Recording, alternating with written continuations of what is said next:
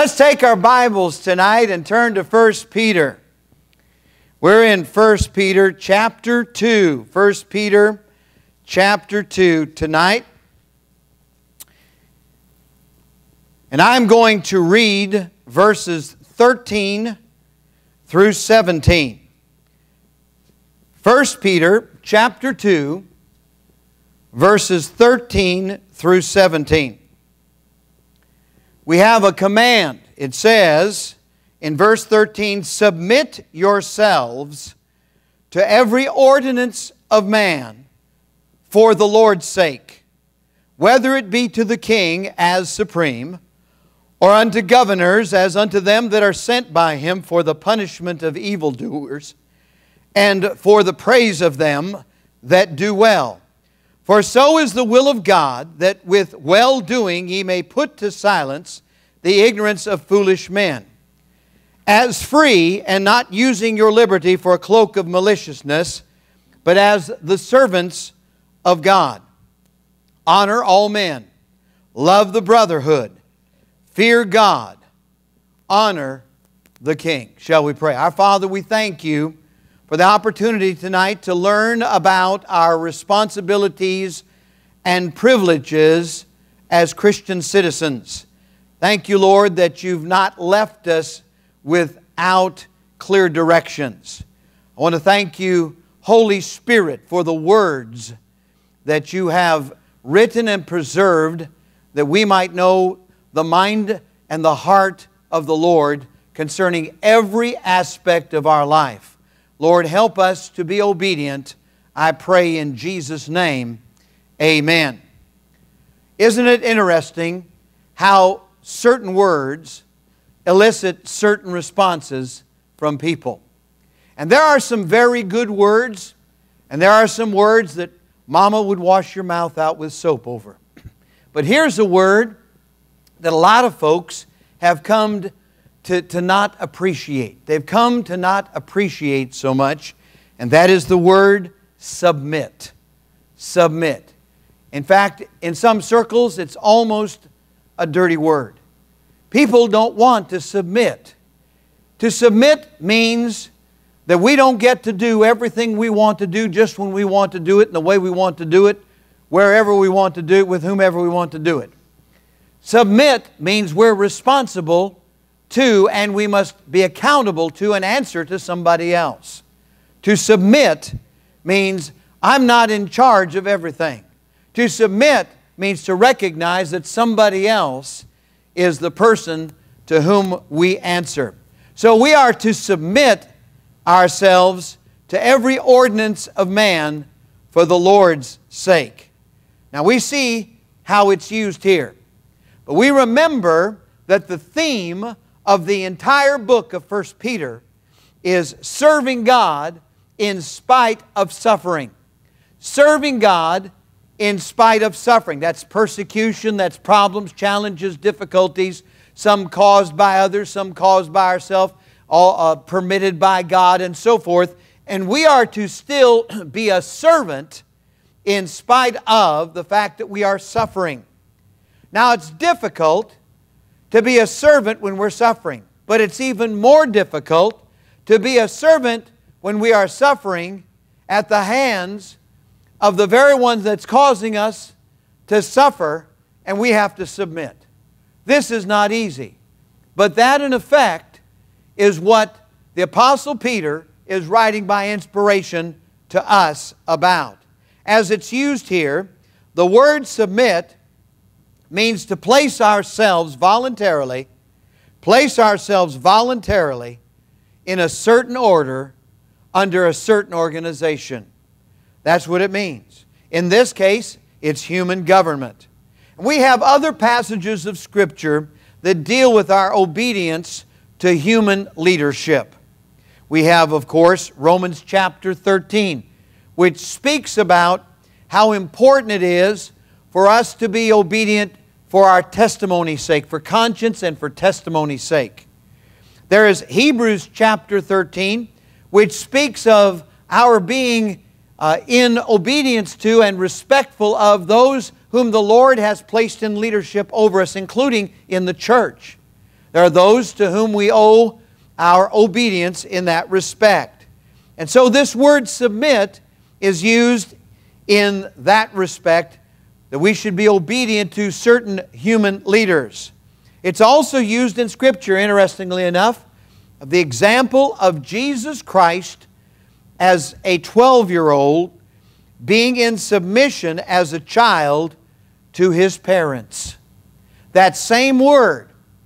So with that same word and with that same thought, as Jesus Christ, who was in submission, and you know, as the Son of God, He was perfect and sinless. So in sinless, perfect submission, Jesus Christ gives us an example of how we are to submit to human leadership. Now, it's confession time. True confession time. I've got my hand raised already, so you won't be embarrassed. How many of you have a very independent streak? The hands are going up, yes. How many of you didn't raise your hands because you have a very, very independent streak? Yes. And one of our first reactions humanly is, what you trying to tell me to do? Right? Who are you to try to tell me what to do? Tell me how to do it. Tell me what to... That's our first reaction many times, isn't it? Come on now. Come on. That's it. That runs deep with some of us for various reasons. And that's why we must be led of the Holy Spirit, because it's going to take a spiritual transformation in order for us in our everyday lives to submit when God says we're supposed to submit. Not only do we have the example of Jesus Christ submitting, but we also have those scriptures. Now, here's where it almost becomes a dirty word for some. You've heard so many messages on this, haven't you? Where the wife is to submit to the husband. That does not mean that she is a second-class citizen or that she is a slave to her husband.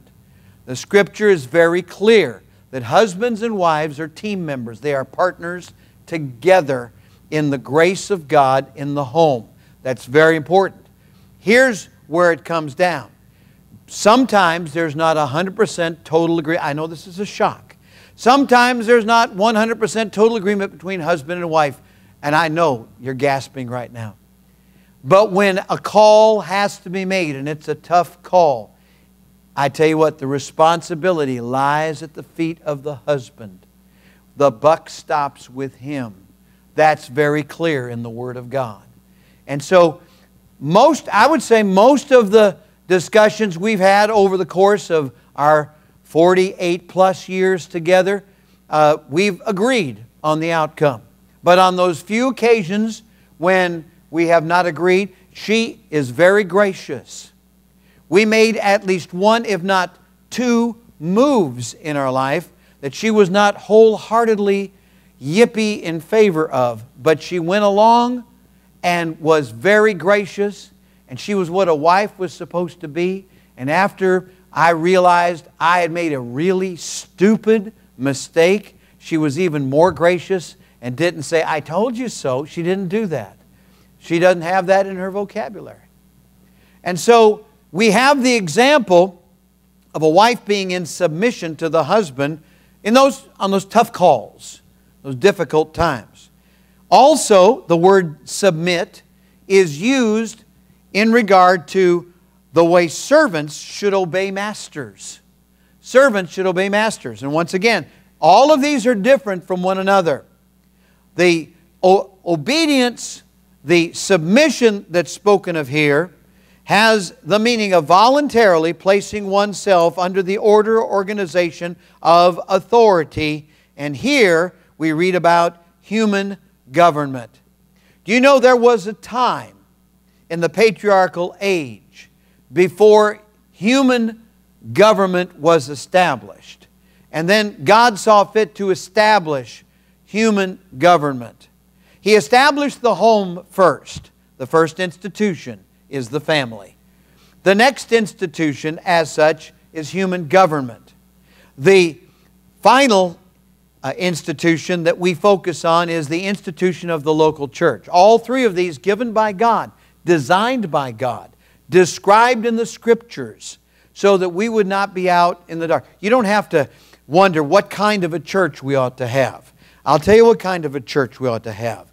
A Bible-believing, Bible-behaving church. Right here, this is our final authority for faith and practice. And where we are in any way out of line with it, it straightens us out. Now, I would say the same thing for the home. We need to have Bible-believing, Bible-behaving homes. God established the home. We need to have Bible-believing, Bible-behaving government. Sadly, we do not have that. We've had many imperfect forms of government on earth. And ours, though ours in the United States of America is a great thing that God has blessed us with, it's still far from perfect. We still have our foibles and our difficulties and our imperfections. And we won't have a perfect government until Jesus Christ comes back to rule and reign 1,000 years upon the earth in the millennial reign. I'm looking forward to it. The kingdom of our Lord. The kingdom is going to be established one day, and Jesus Christ is the king. In the meantime, we don't have a king. No, Donald Trump is not our king. Barack Obama before him was not our king. George W. Bush before him was not our king. Bill Clinton before him was not our king. George H.W. Bush before him was not our king. Ronald Reagan before him was not our king. Gerald Ford before him was not our king. Richard Nixon before him was not our king. LBJ before him was not our king. John F. Kennedy before him was not our king. Ike was not our king. And I could go back. Truman. And I could go back further. You want me to keep going? I can keep going. I can do it. I can do it. None of these men, even though there were times when our government was first established, it was thought that we might possibly have a monarchy with George Washington as our first king. That was actually considered after the Revolution. And I'm so glad that those men who were quartered there in Philadelphia trying to put it together, I'm glad when they came out and somebody said, "What kind of a government have you given us?" And Ben Franklin said, "A republic if you can keep it. A republic if you can keep it." The rule of law, representative government, not perfect, but not bad. Not bad. Not a bad government. No, but it won't be perfect until Jesus Christ comes back. In the meantime, we are to submit ourselves, and the closest thing we have to a king, a secular king, would be the Constitution of the United States of America. So, on a scale of 0 to 10, 10 being the most important, you may not put your politicians, your public servants up there around 10, but I put the Constitution of the United States right up there between 9 and 10. And they built into the Constitution the potential to correct terrible wrongs, mistakes that were previously made. For example, you know the great mistake of our founding fathers was to permit slavery.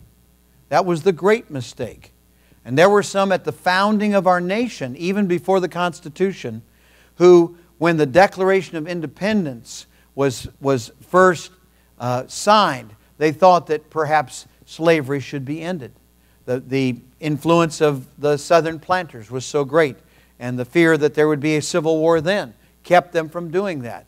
And so by expediency, we had slavery for another 80-some years. But praise God, that was corrected. It's still not perfect. There's still racism in America.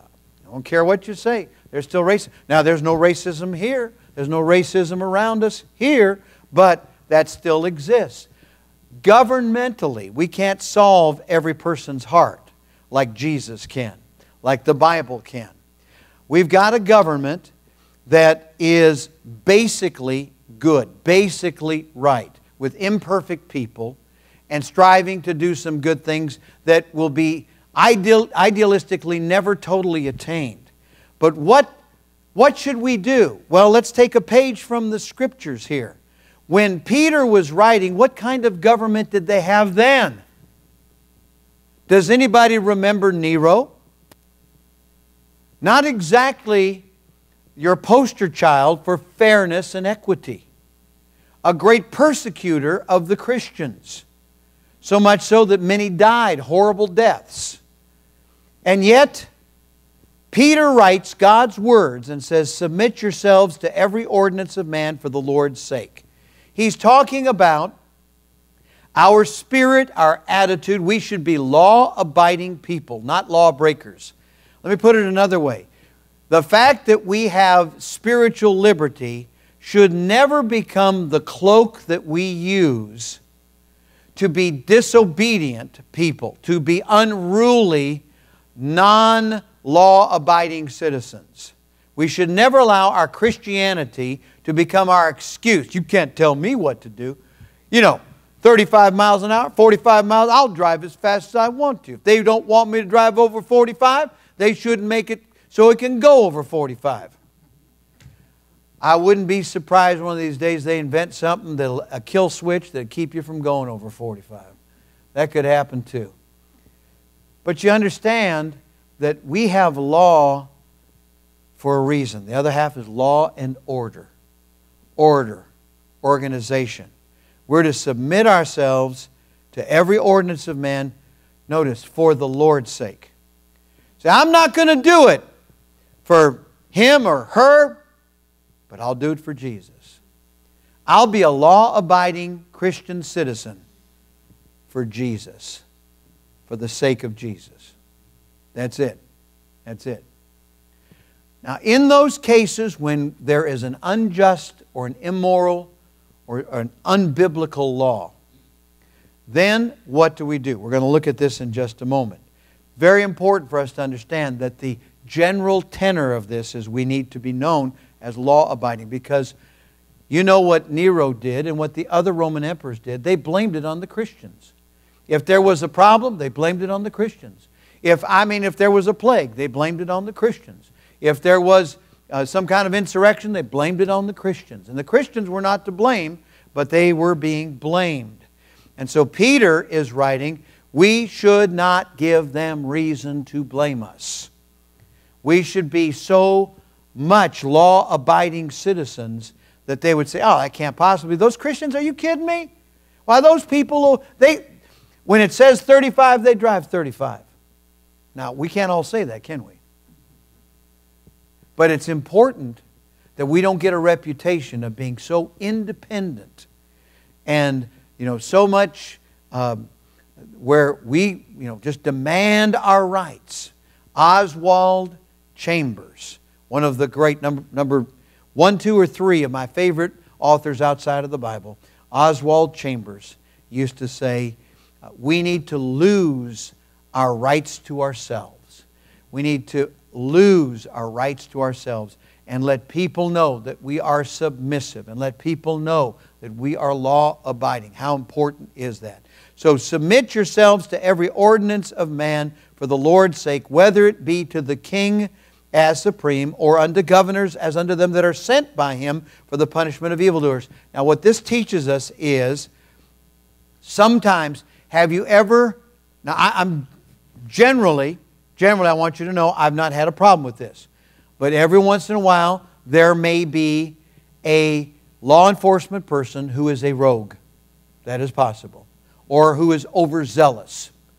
And that would be a minority of the time. But it will happen when they go too far, when they're out of line, and so on. They've got the badge on, they've got the uniform on, they've got the authority, and they put you on the ground. I'll never forget our evangelist back in California. He and another man were doing visitation, and they decided they had leftover flyers, and so they decided to go hit all the parking lots and put literature on the cars. And so they're going around putting in the cars. And they got done, and they thought, my, that was good. That felt good. They had gone door to door. They had witnessed. They'd been soul winning. They put it on the cars, and they got in their vehicle, and they started up over the bridge to come back into the little place where we lived at that time. And all of a sudden they looked up and woo, woo, woo, woo, woo, and they were pulled over. And two of the finest of the local police pulled them out and put that evangelist on the ground with his hands behind his back like this. Had him down on the ground. Turned out they were responding to a complaint because they were seen in the parking lot going from car to car, and it was assumed that they were doing something illegal, maybe stealing or trying to steal a car or do something, and so they overreacted, put them down. Now, what did our evangelist do? He treated them with respect even though they didn't treat him totally as he ought to be treated, but they were taking extra precautions. They were a little overzealous. All right, so did he sue him? No, he didn't sue him. Didn't throw the book at him. Didn't do any of that. Why? I'll tell you why. Because he survived it.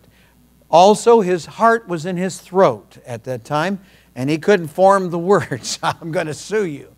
But truthfully, there are times when there's an overreaction of those who represent the law, those that are sent by Him for the punishment of evildoers.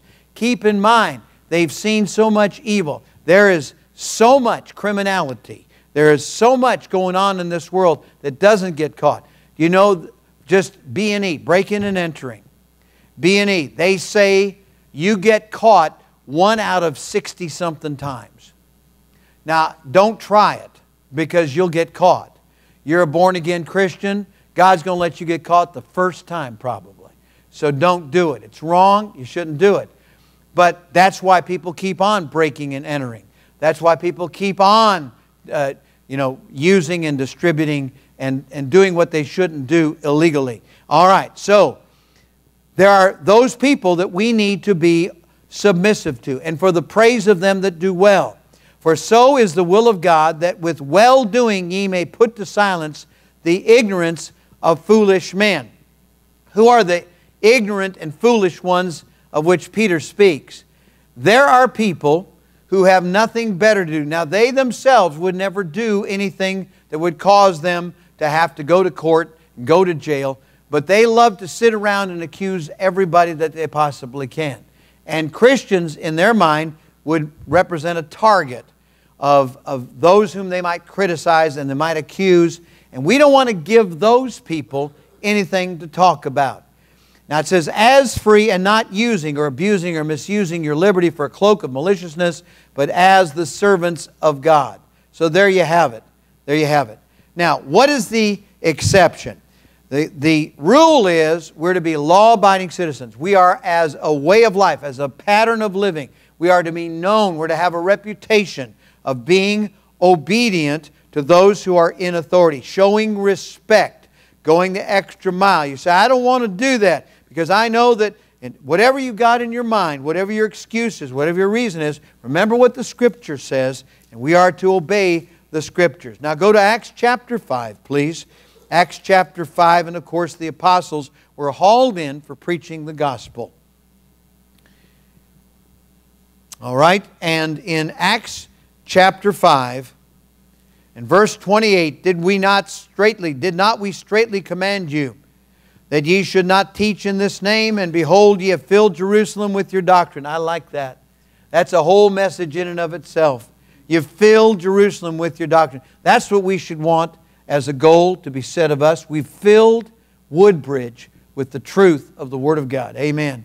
And intend to bring this man's blood upon us. Well, actually back there in Matthew, in Matthew's Gospel, they said His blood be upon us and our children. All right. Now here it is. Verse 29. Verse 29. Then Peter and the other apostles answered and said, read it with me, we ought to obey God rather than men. So this does not say whenever man says something we ought to disobey it. No, what it is saying is we obey authority except when that human authority attempts to coerce us to disobey God. So I obey, I keep on obeying. I may say, you know, it is really hard, but I'm going to keep on obeying. I'm going to pray for God's grace. I'm going to do it. I'm going to drive the speed limit. I'm going to observe the laws, the rules, the ordinances of man. I am going to live in this country according to the laws of this country, even if other people are breaking the law and are lawbreakers and illegal and doing things they shouldn't do. I'm still going to do what's right. I don't care what anybody else says. For the cause of Jesus Christ, I'm going to do it. And then they say, now we want you to, and they tell you to do something that's against the Bible. They want you to, for example, they want to coerce you, force you to pay for the death of babies in the womb. And you say, no, I'm not going to do it. And you say, well, how is that different? We're accepting the consequences. We have a government in which we have the potential to change bad laws. We can do it by electing enough good people, by petitioning, by doing whatever we've got to do, by peacefully protesting. We can change bad laws. And then when it comes to trying to coerce us to do what we know is wrong, we are not, for example, as a church, we are not going to accept anything from the government which would cause us to have to obey the government when it comes to things like the violation of the Word of God with respect to life and with respect to what is moral and what is pure and what is right. If they tell us you've got to do that, we say, no, we're not going to. And if they padlock our church building, then we don't shoot them, but we cut the lock and come in and have church. Say, but if you cut the lock and come in and have church, they might arrest us. Well, arrest me first. So at least I'll be down there holding the service when you get there and they fingerprint you and check you in. And you'll be hearing me down the hallway say, the Bible says. Now that's an extreme thing.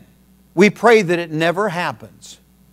But if it were to happen, we ought to obey God rather than men. That's it. I'm looking right into the camera and I'm saying it to you so you understand. We are law-abiding people.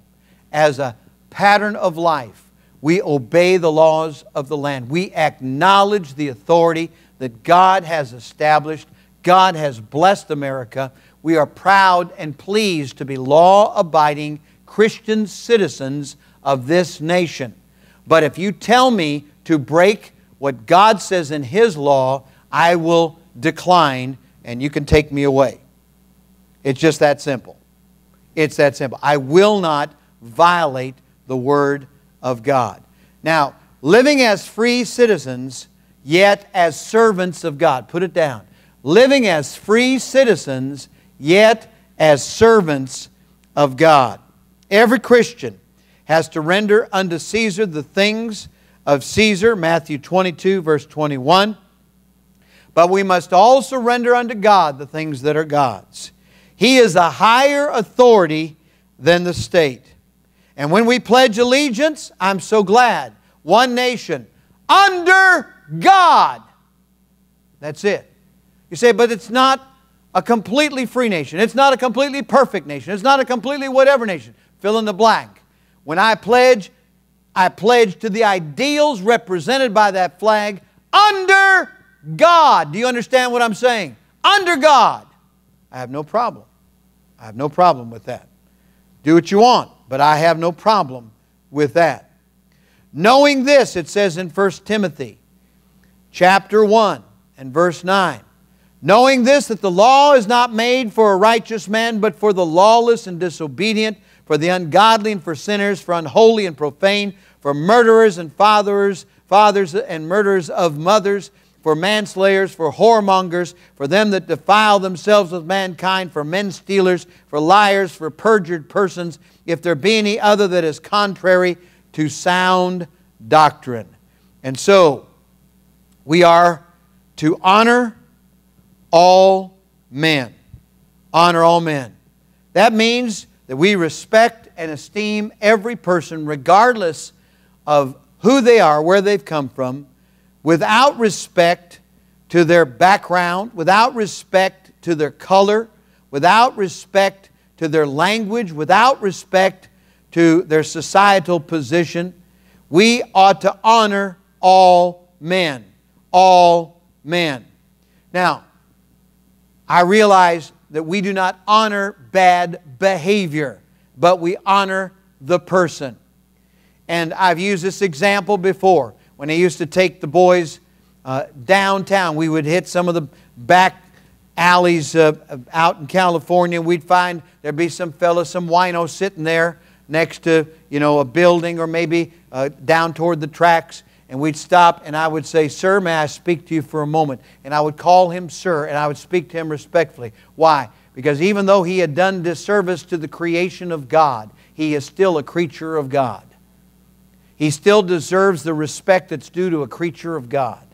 And so I spoke to him and would speak to anyone like that in terms of respect and try to present the gospel of Jesus Christ. Honor all men. Honor all men. I've been in the presence of those that did not believe in God or did not receive and believe in Jesus Christ as we do. We still honor all men because all are created by God. All are important. Every human being is important to God. Every human being represents great potential. And you never know what can happen if God gets a hold of their life. Amen. All right, so honor all men. Love the brotherhood. This becomes a little narrower circle, a concentrated circle. The brotherhood is made up of all of our brothers and sisters in Christ. Everybody who's been saved the Bible way. Today I was talking with a theologian and an author, and I said, I refer to those people from Adam until the end, as it says in Ephesians chapter 3, the family of God. And we honor all of them. Doesn't matter if they belong to my church or if they belong to any church or ever belong to a church. If they've received Christ as their Savior, if they've trusted the blood of the Lamb for their salvation, then they're part of the brotherhood. And so we are to love the brotherhood. That means we're supposed to get along. That means we're supposed to sacrifice. We're supposed to surrender, do what we can. Honor all men, love the brotherhood. Fear God. That means reverential respect and fear. And we've kind of lost the fear of God. We need to restore that. We need to have reverential respect for God, for His names. Now, don't even text anything that stands for "Oh my God." Don't even text that. Because God's name is to be revered. It's to be reverenced. All right? So don't even do that. Don't even take God's name lightly. "Oh my Lord," don't do that. Don't do that. Honor all men, love the brotherhood, fear God. That means in our life, in our actions, in our thoughts, in our plans, in our decisions, we need to fear God. We need to have a reverential respect for God no matter what we decide. It's important because we belong to Him. We've been bought with a price. He has every right to tell us what to think, where to go, who to be with, what to decide, what to choose. He has every right to do that. We need to fear God. Honor the king. Now this is tough. This is tough because in government there's so much imperfection. But as I said, the closest thing we have in this republic to a king is not the president or the cabinet or the Supreme Court or Congress, either house of Congress. It's not that. The closest thing in this secular government we have to a king is the Constitution of the United States of America. There were times when I would carry a copy of the Bible in my pocket, and also I would carry a copy of the Constitution. It's important that we know it. Most Christians do not know how their government is supposed to function. And you know that the Founding Fathers wrote into our documents so many things that remind us of the fact that we are accountable to Almighty God. Now, we didn't get our government just because there was mutual consent by a majority plus one of those that voted on any given measure. That's not how we got what we got. We got because we have a gracious God. We got the government that we have. And God has His hand upon us still. We may not be doing right things all the time. We might not be doing right things any of the time. But I believe that because of past generations, we're still under the cloud of God's covering and protection and and care, because there were some people who came before us on whose shoulders we are now standing. And we have the benefit of what they did in history, so that the blessings are still coming down upon us. The only thing that's going to spare this nation then is an old-fashioned Holy Ghost heaven-sent revival. Can I get an amen? I don't believe anything else is going to spare us. One of these days, it's going to happen from within. I don't know if it's going to be a civil war, or if it's going to be a military coup, or if it's going to be an invasion by one or several other nations. But the only thing that can spare this nation is Almighty God. We need to look to Him. That's why this listing in the last verse, verse 17, is so very important. Oh, that we would fear God. Amen. Oh, that we would fear God. Let's bow our heads and close our eyes. Every head bowed. You've been viewing a service at Central Baptist Church. We never dismiss the service without clearly presenting the gospel of Jesus Christ. That is, that Jesus came to this earth and sinlessly lived for 33 years before He voluntarily gave His life. He died on the cross. He was buried. He rose from the dead. And He's alive forevermore. Through the shedding of His blood and through His victory at the empty tomb, Jesus Christ now offers salvation to you. The Bible says, "For whosoever shall call upon the name of the Lord shall be saved." Would you pray right now from your heart to God and ask Him to save you? Something like this: Dear God, just pray, "Dear God, I admit that I'm a sinner. I admit that I'm a sinner. I deserve to pay for my sins. I deserve to pay for my sins. I believe Jesus died to save me. I believe Jesus died to save me. Right now, I receive the Lord Jesus Christ into my heart as my personal Savior. Right now, I receive the Lord Jesus Christ into my heart as my personal Savior. Please take away my sins and take me to heaven when I die. Please take away my sins and take me to heaven when I die." Did you pray that prayer? Did you mean it? Wonderful. I want you to get in contact with us and let us know of your decision. Now, if you've already been saved, I want to encourage you to live the life that God would have you to live according to His Word. If you desire more instruction, more information, we'll be happy to supply it to you. We'd like to talk to you. The information is right here, and we'd love to speak to you. If you have any spiritual needs whatsoever, may God bless you.